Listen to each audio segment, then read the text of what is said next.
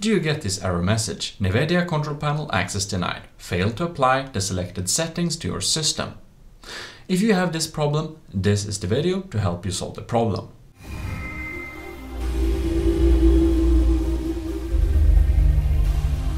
What we first can try is to run the NVIDIA Control Panel as an administrator.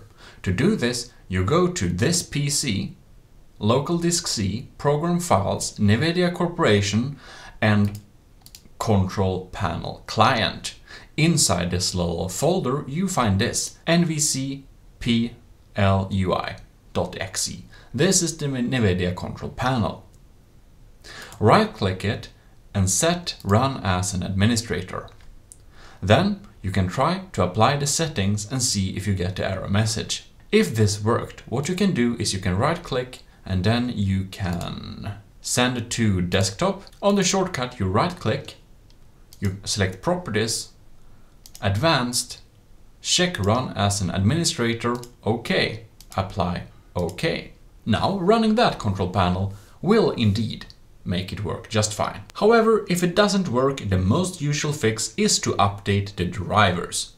We'll need to update them manually, so we need to download the drivers from NVIDIA's homepage and install them manually and not via GeForce Experience this time.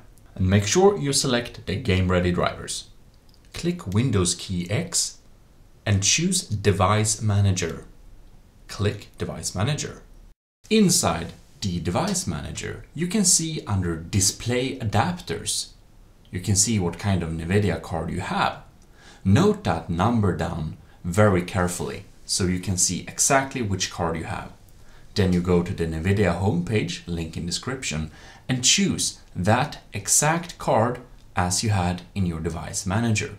And it's important it's the same, like I had the 950M, that's the laptop version. So make sure it's the right version. Windows 10 is my system. Then there are game-ready drivers and studio drivers. Basically everyone should just go with game-ready drivers. Then you just click Search. And then you go to the download page and you just click Download. Save it wherever you like. Then you can just launch the exe file directly from the browser, or you can just search up where you have chosen to save it. And then you just double click on it and of course agree to the UAC if it asks you, and then also click OK on the extraction process. When the extraction is done, it will launch the installation process. Here it will check your system's compatibility. If you selected the wrong drivers, it will tell you here. Then you can see we have GeForce Experience and only the graphics drivers. Select only the graphics drivers. You can use GeForce Experience if you want to, but I don't really particularly like it, and it draws down your performance on your system a little bit. On Express or Customized, you choose the Customized install below. Check that box and click Next. Here we can see we have checked physics and the graphics drivers, but not the NVIDIA GeForce Experience.